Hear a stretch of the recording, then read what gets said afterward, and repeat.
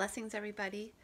I wanted to share a couple things today as I'm currently writing some articles on Atlantis. I have one new blog out on it, which is kind of like my personal story of discovery with Atlantis.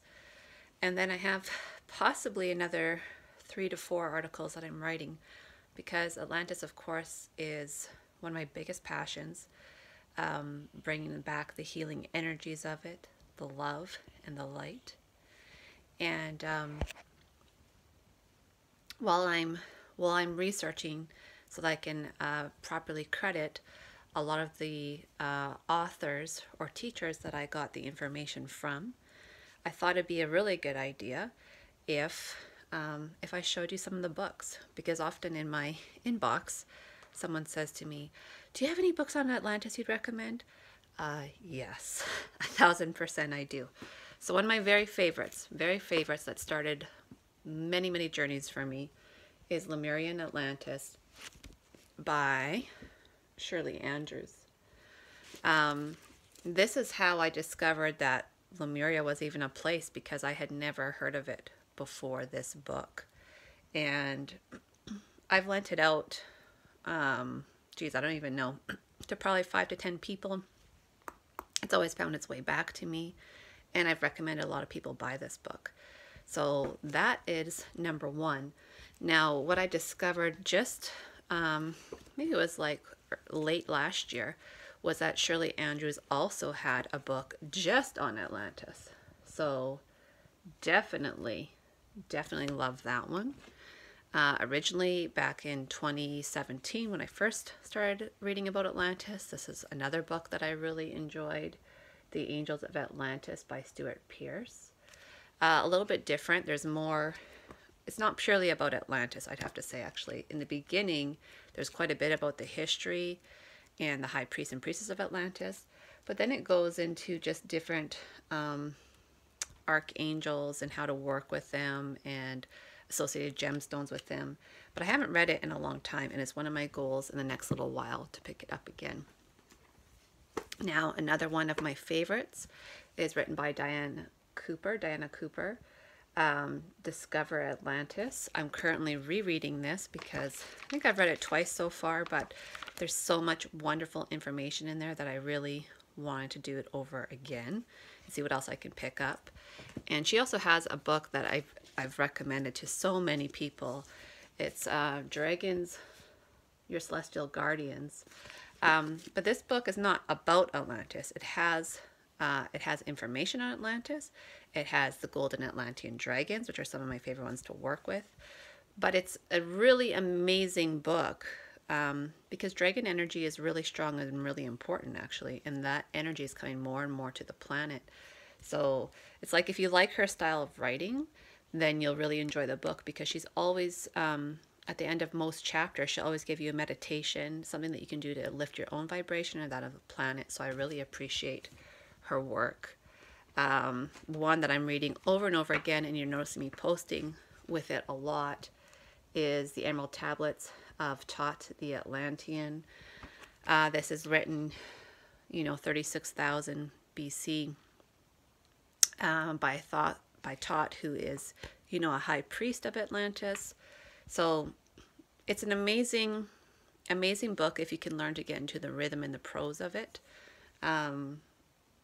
It's something that I listen to every night through the Insight Timer app, and then I go through it and I read it, and then I also post on Instagram. So I'm getting a lot of that those downloads, that wisdom, that knowledge that's sticking within me. But for me personally, I feel like Tot is not only my teacher, but he's just one of my dear friends from Atlantis.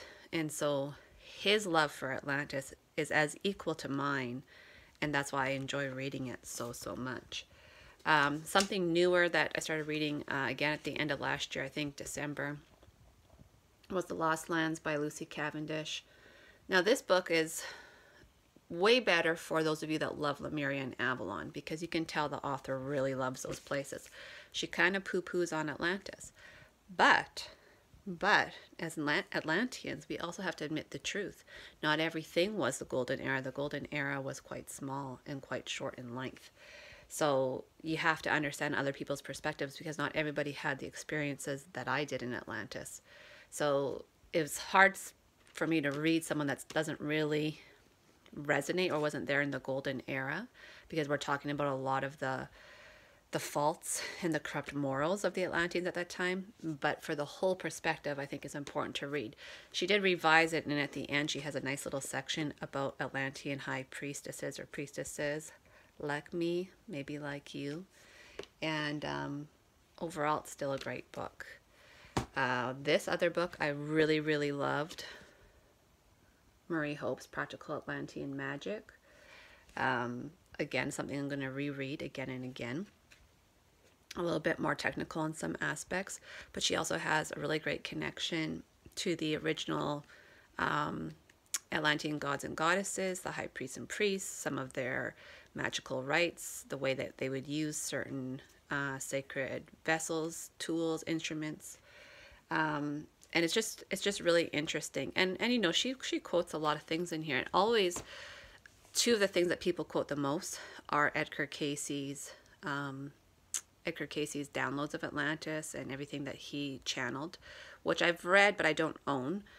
And the second one is, of course, the great works by Plato, and that is kind of what helped keep Atlantis alive all these thousands of years, because even though people have shoved it off as fluff, in effect, it's helped keep it in our consciousness.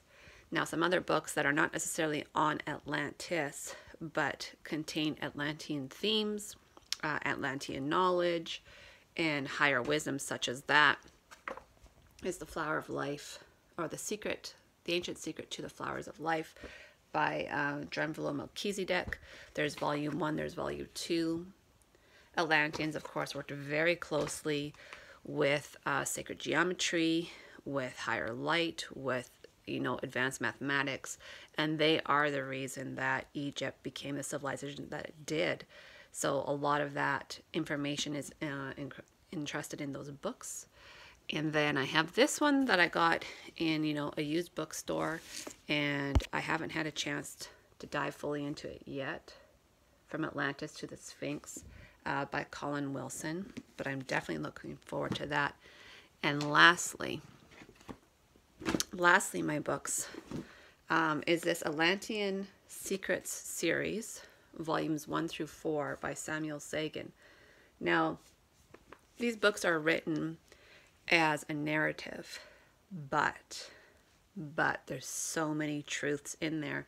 And really what's happening is that they're experiencing at least one of the downfalls, floods, or disasters that was associated with the Atlantean times. So far, I've only read the first one, which is Sleep or Awaken, and the second one, Forever Love, White Eagle. But I really enjoyed them. And there's 2 more books in this series that I know of. One is The Gods Are Wise. And the last one, The Return of the Flying Dragon. So again, there's those dragons. Another resource for Atlantis are these wonderful cards by Diana Cooper.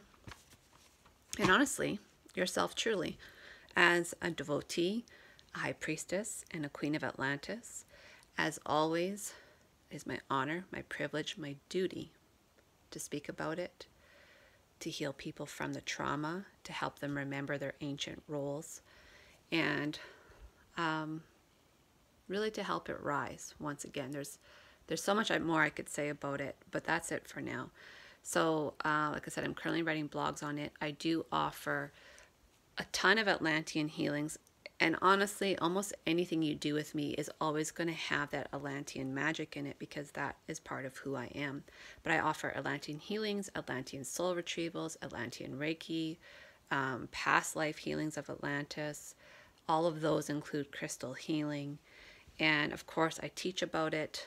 Tomorrow is week 2 of Ancient Civilizations, and we are in Atlantis week. And if you're just curious about it, if you just want to try that one class, you can always message me, or you can email me at priscillalightworker@gmail.com, and I can send you the Zoom link, the email packet, plus all the bonuses that you'll be getting, because I can also offer it as just a per class basis, right? So anyways, my love and my light to everybody. I'm going to get back to writing my blog. I'm totally in Atlantean state and I absolutely love it. So I'm sending you much love and gratitude. Happy Sunday and have a wonderful week.